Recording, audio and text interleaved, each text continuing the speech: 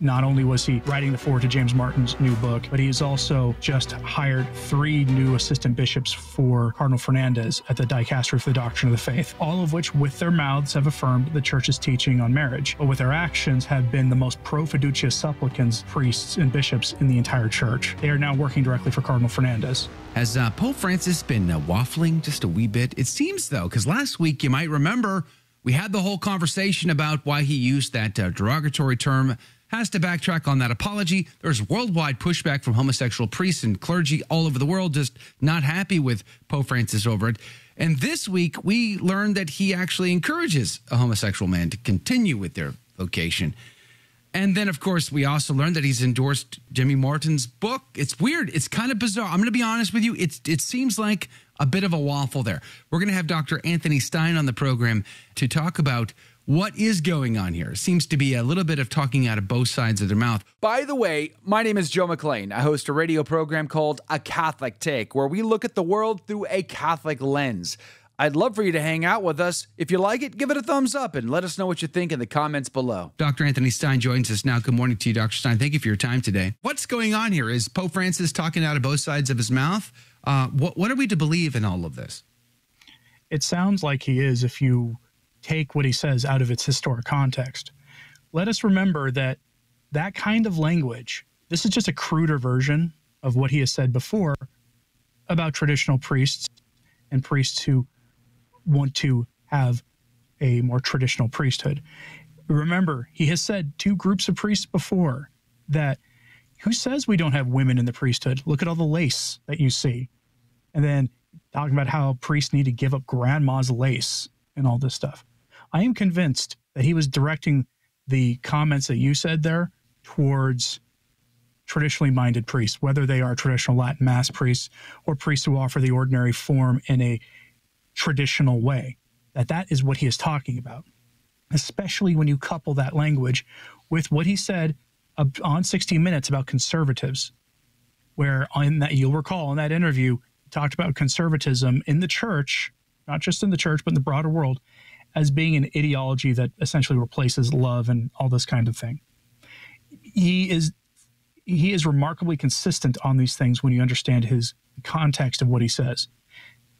The one thing you didn't mention there, not only was he writing the foreword to James Martin's new book, but he has also just hired 3 new assistant bishops for Cardinal Fernandez at the Dicastery for the Doctrine of the Faith, all of which with their mouths have affirmed the Church's teaching on marriage, but with their actions have been the most pro fiducia supplicans, priests, and bishops in the entire Church. They are now working directly for Cardinal Fernandez. Yeah, you can take what he says on one hand and what he does on the other hand and find out what he's really doing. It causes such confusion, and I think a growing confusion among the lay faithful too, who are sort of waking up to all of this now that we've had, more than a decade of this, and they just don't know what to make of it. Many people are actually abandoning Holy Mother Church because they can't take it anymore. Like it's just so bizarre. On one hand, you will tell us that you affirm church teaching, but on the other hand, you continue to have these dysfunctional, broken men surrounding you and in higher and higher authoritative positions.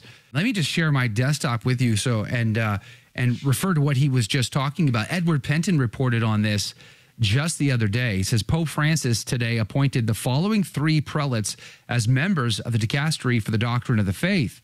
All have defended the Church's moral teaching and marriage between a man and a woman. Cardinal Jose Mendonça, prefect of the Dicastery for the Culture and Education, served for some years as rector of the Capella do Rato, a private chapel in Lisbon known for ministering to homosexuals, whom he said he doesn't judge.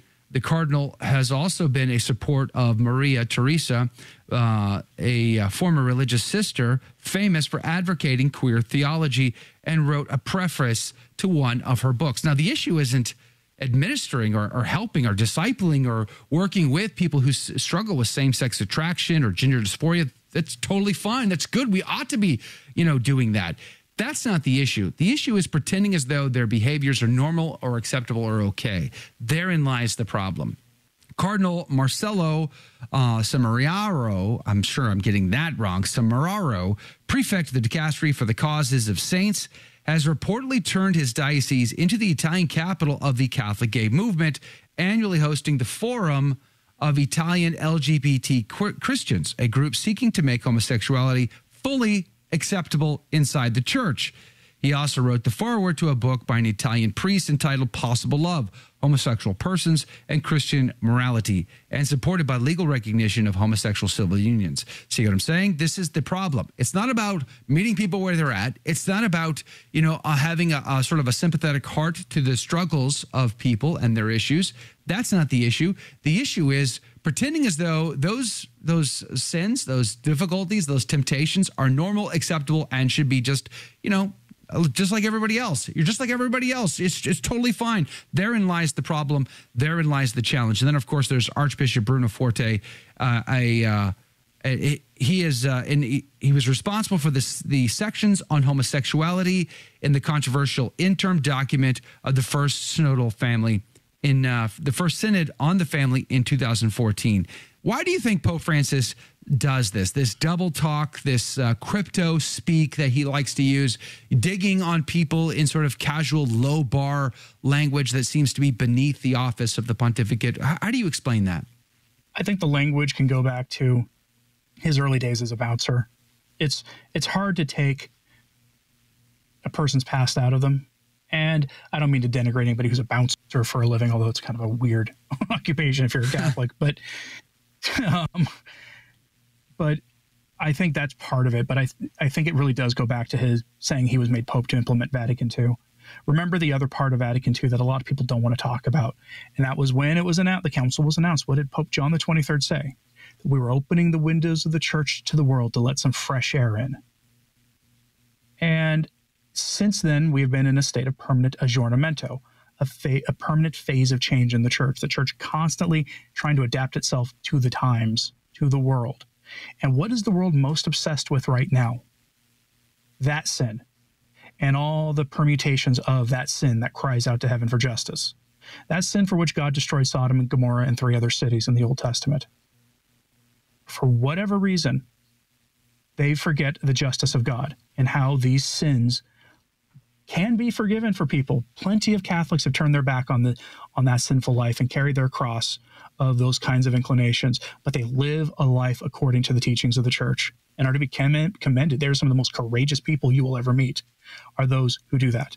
But for whatever reason, hierarchy wants to adopt the worldview of the secular world on this. And I think it goes back to what Roberto De Mattei wrote on his Patreon and in Verate Caeli and a few other places in an article published yesterday or the day before on this, that there has been an ongoing quiet infiltration of the hierarchy of the church by men with James Martin's inclinations, that they have quietly been there. And under Francis, they have not been hidden anymore, that they are out in the open running things. And it's these men who will be key to understanding how the next conclave goes, by the way. They'll be the ones assisting the bishops.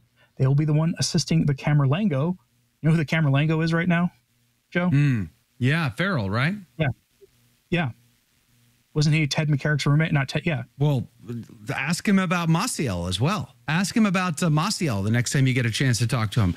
He says he didn't know anything about Maciel. Maciel, had children out of wedlock. He molested his own children as well as many others. He led a double life. And then, of course, there was Ted McCarrick, whom he lived with. And, of course, he didn't know anything about that. Although, Bishop Lopes reminds us in his homily back in 2018 that we all knew, everyone knew about Cardinal McCarrick, except for, I guess, Cardinal Farrell. Dr. Stine, are you back on the show? Yeah, who was his roommate?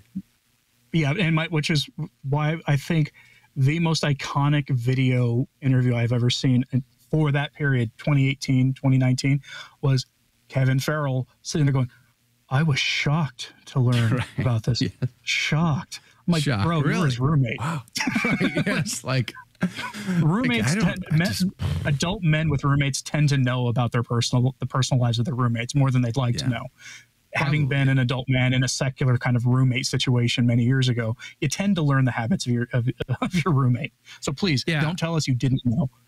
It's possible for sure, but likely not, right? That's the key. And as far as Maciel goes, you might remember there was a 2014 Frontline PBS special in Secrets of the Vatican or whatever, where they interviewed Maciel's son.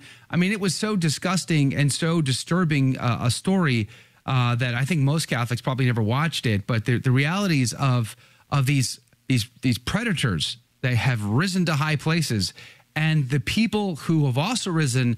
You know, there's a connection there that you can't just ignore. And Farrell gets to help to form and fashion the next conclave that brings about the next pontificate. So let me ask you, as we run out of time in this segment here, what are your hopes for the next conclave, the next pontificate? Do you think we're going to get more of the same? Do you think we might be brought back more to the middle? It wouldn't surprise me if you got a pope who was old and what I call a moderate. I don't think we've had a truly conservative or traditional pope since before the council, that you would get, like, I consider Benedict and John Paul II to be moderates in the grand scheme of things in the church.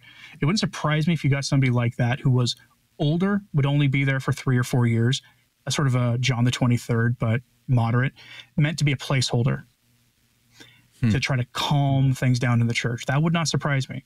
What wouldn't also surprise me is if the St. Gallen Mafia got their way.